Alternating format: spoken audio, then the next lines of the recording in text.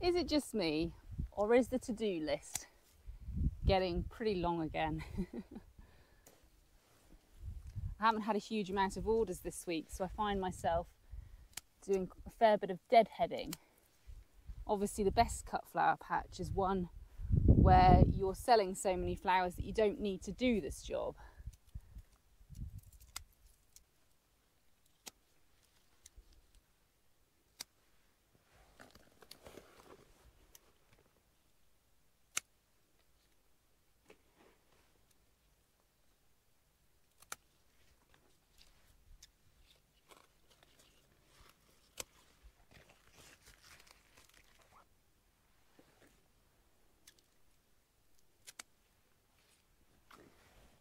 Hello, welcome back to my channel. For those of you that don't know me, my name is Suzanne and I garden and grow cut flowers in Devon in the UK.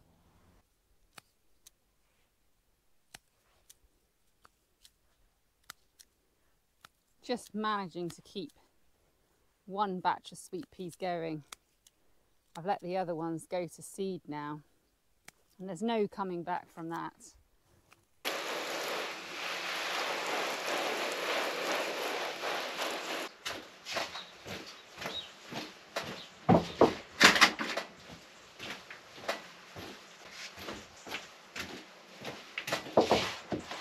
Today I'm going to be autumn sowing some of my hardy annuals. Not all of them, because I've got some on order.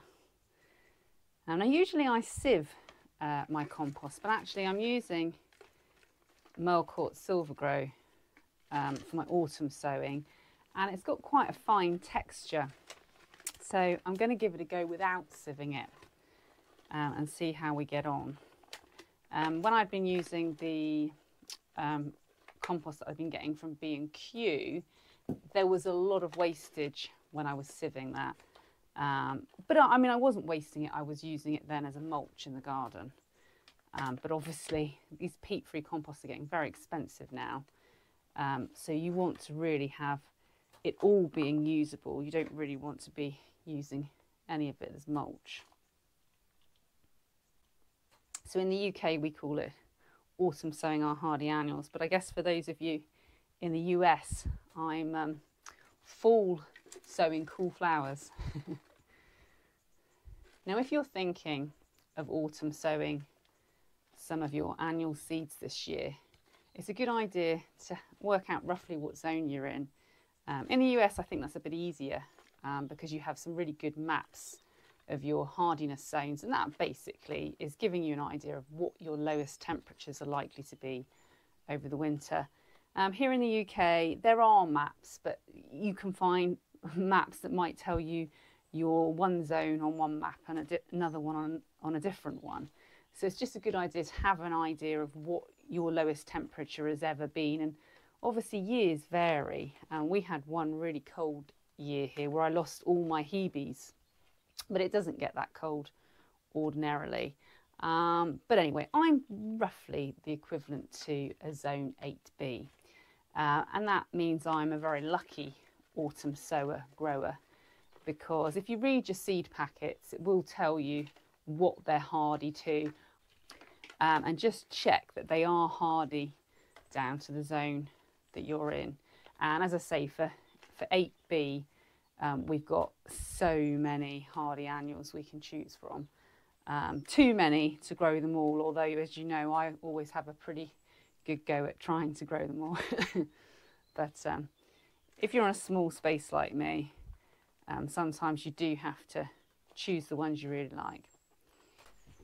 So I'm going to be doing a mix of sowing. I'm going to do some direct seed sowing, and that's going to be things like my Nigella, some Buplurum seed that I've got on order, and probably things like cornflowers will all be direct sown, and I will only direct sow things that are hardy annuals. But then there are some things that I like to get a bit of a head start on that are half hardy. For example, snapdragons, antirrhinum, those I won't put outside. I will probably keep them in cell trays in the greenhouse over the winter. Now, my greenhouse is unheated, so I do still go out of an evening and cover those half hardy annuals that will still get frosted through the greenhouse glass.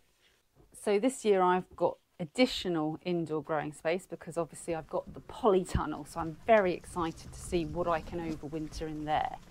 And that's on top of my 2 low tunnels, one which I cover with a polythene, so it is like a mini polytunnel, and the other I cover with an EnviroMesh. But some things I am just going to plant out and see how they get on, but I will keep spares of them in trays just to cover myself if they don't make it. And of course, if your autumn sown annuals don't make it, it's not the end of the world, because you can of course try it all over again in the spring. The idea of autumn sowing some of them is just to give yourself a bit of a head start and just have flowers ever so slightly earlier in the spring.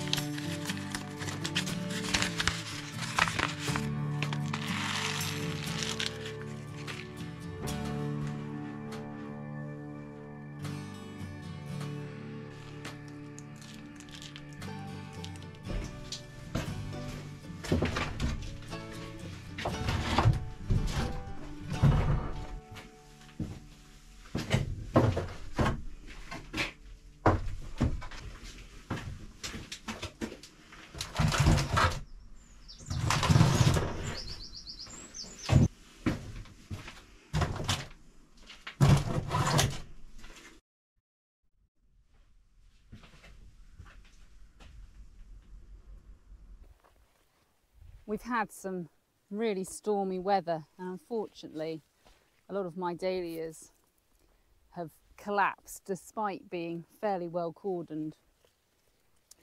And it's one of those things now at this time of year, there's not a whole lot I can do about it. I've just had to order some more elastic bands as well because I ran out for drying things, and we're getting now, the weather is about to turn. You want to get everything, well, I need to get everything cut for drying pretty quickly now, because there's suddenly going to be a lot more moisture in the air and it will be much harder to dry things. I'm going to pop round the garden this evening and cut a whole a whole load more back. And I'm getting to the point now where lots of my beds are honestly ready for clearing. My season's supposed to run until the end of September, but this year I've got some later orders to do in October as well. But I think I'm just going to keep a few limited things going for that, because a lot of the things I've got growing look very, very tired, and I just can't see the flowers being of good enough quality to sell. I think that's one of the things when I started growing cut flowers that was the hardest.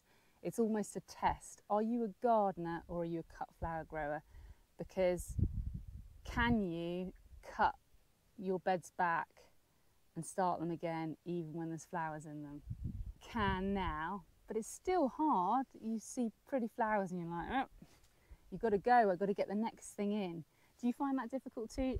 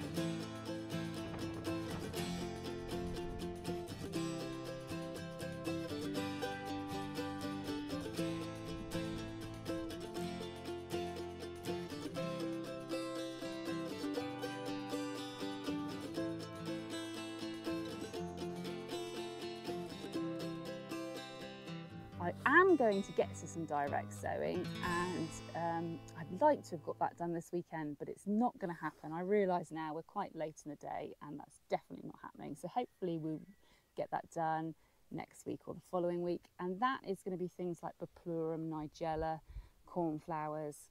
And so I'm really hoping next spring to have an array of flowers to cut and choose from, because I've been trying to improve it every year, year on year, and it is improving, but there's still a long way to go.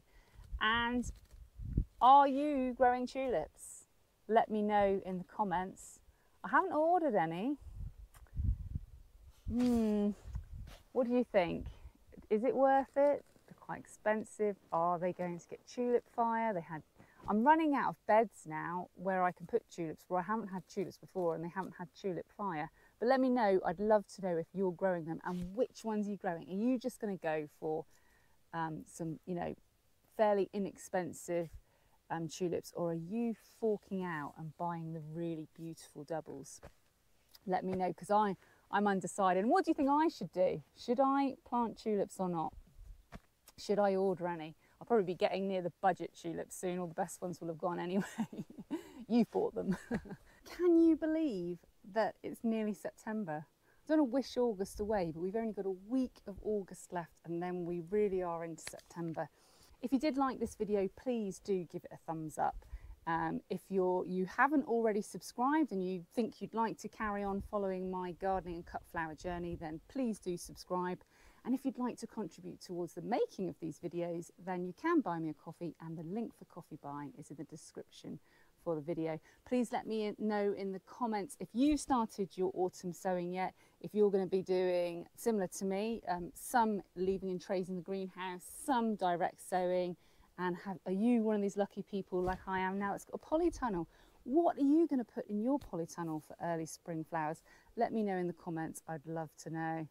Thanks very much for watching, everyone. I will see you in the next video. Bye for now.